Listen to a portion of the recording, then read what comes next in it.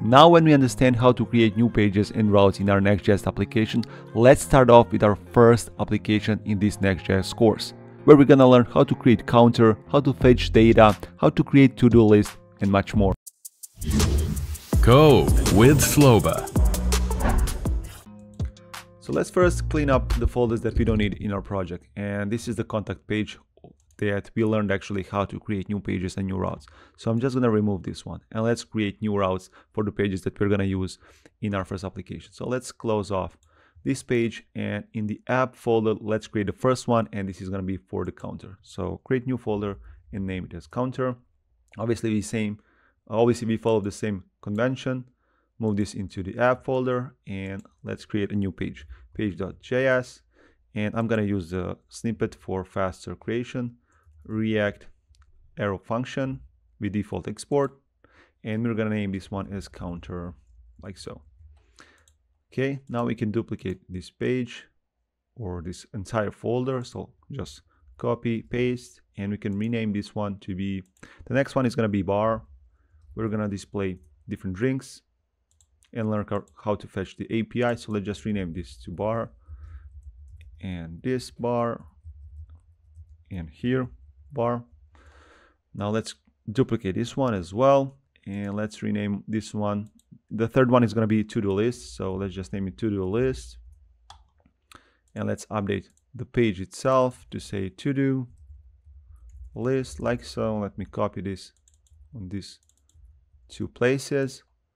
Now let's create another one. We're going to have 5 pages here, so let me copy paste once again. So let's rename this one. Next one is going to be query.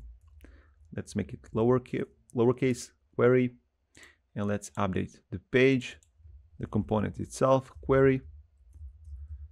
Here is going to be query, and let's export default query as well.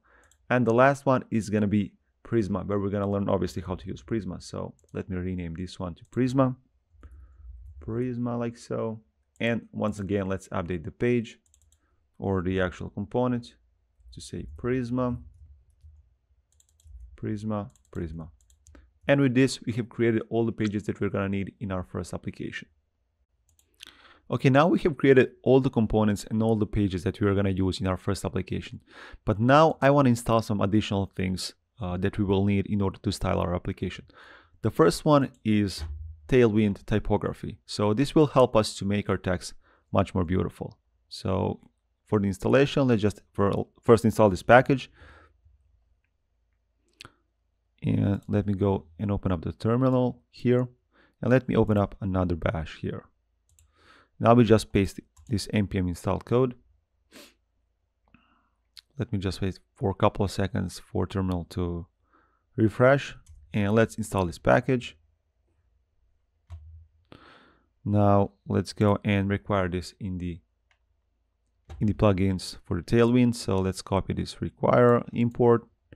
And now we can go to Tailwind configuration file here in your root directory, and let's scroll down to the plugins, and we can require this typography plugin. And the second one is DaisyUI. So what I like about Tailwind is that you have all classes predefined already. But the problem with Tailwind is when you start writing more complex components, you get with a ton of classes, as you can see here. So the solution is to include the DaisyUI, which wraps all these common classes for buttons, cars, and these components that you're using across your application, and gives you a wrapper classes. So let's install that. So once again, I'm just gonna copy this installation command from npm, and I'm gonna install the DaisyUI latest, and then we're just gonna include that into the plugins here. And one thing that you need to be aware of is that DaisyUI needs to come after the Tailwind typography. So Daisy needs to come late. Daisy needs to come as the latest import here. And that's all we need in order to import Tailwind typography and DaisyUI. Now, before we proceed with coding our first project, I want to make sure that you understand the core concepts of Tailwind. So let's just start off how you usually build components. So you first build out, let's say you want to build out this card component. So you would usually build out HTML or JSX depending on what you're using.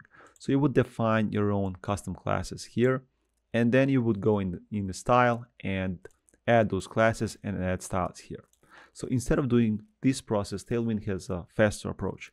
So you would write right away JSX code or HTML once again, and then you would add predefined classes to style your component. So as you can see, they have different sets of classes. So here we can see that they have padding, and they added padding 6. Usually 0.1 represents the 4 pixels. And then you usually, if you want to get to the exact final number, you just multiply 6 times 4 and you get what is the padding. So 24.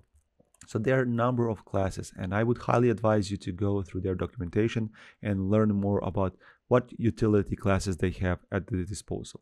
So let's see what are like the default ones are like padding and margin. So you can always use their search. This is something that I use all the time. So let's say for the padding, so you can see how we can add padding. So there are classes that, for example, you can reset the padding to 0. So p-0, and this would set the padding to 0 pixels. If you want to add, let's say, padding on top, you would add this class pt-6, and this would add 24 pixels on top. So padding right, this is the class for that. Padding bottom, pb-8, pl-2, this would add padding of 8 pixels on the left side. And you get the idea.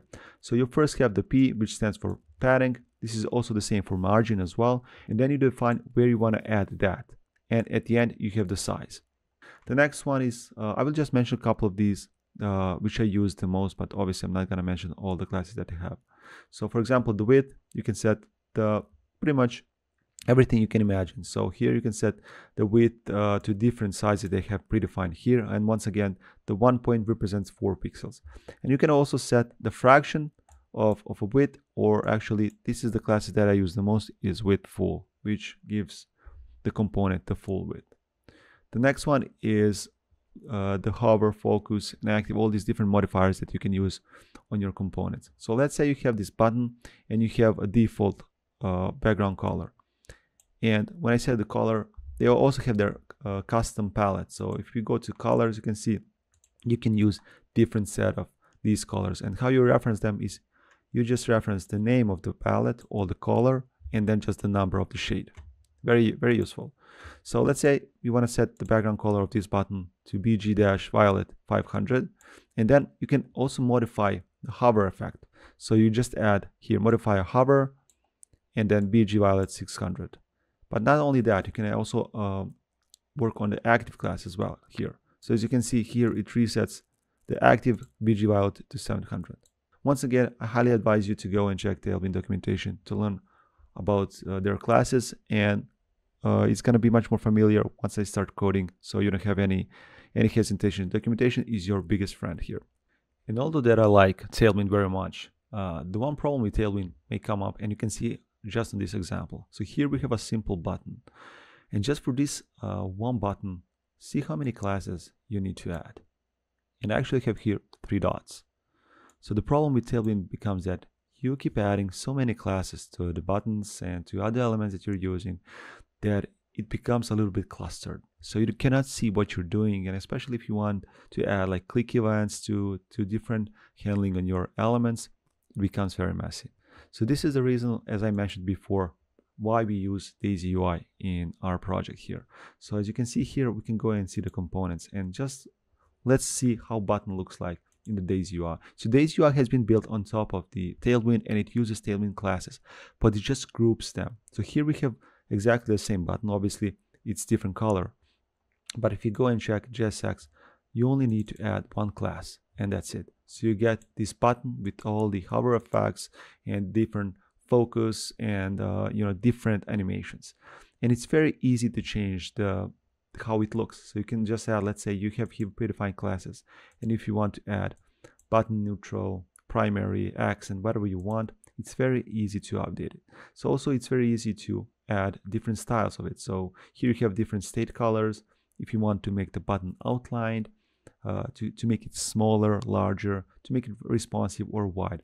So there are different number of predefined classes in DaisyUI, and we're going to use this across our application to speed up the process. They have amazing components. So if we go back and see here, there are so many amazing things that you can use. For example, carousel. So if you go here and if you check check out this beautiful carousel. So, and if you inspect our JSX code, we can see that we only need a couple of classes to create this. So we need carousel and carousel item.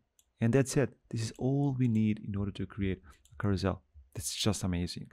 So yeah, again, I highly advise you to go and check out their documentation to get yourself a little bit familiar, but we're not going to use any advanced components or advanced features of it. So, but having yourself familiar with the basic concept and basic classes is going to be enough for you to follow this course. And if you want to support my channel and get a full source code of every single video that I'm doing, feel free to check out patreon.com/codewithsloba to get full access. See you there.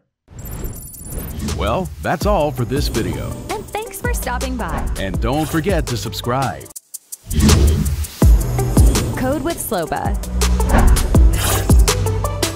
Thank you for watching the entire video. To see more videos like this, click here.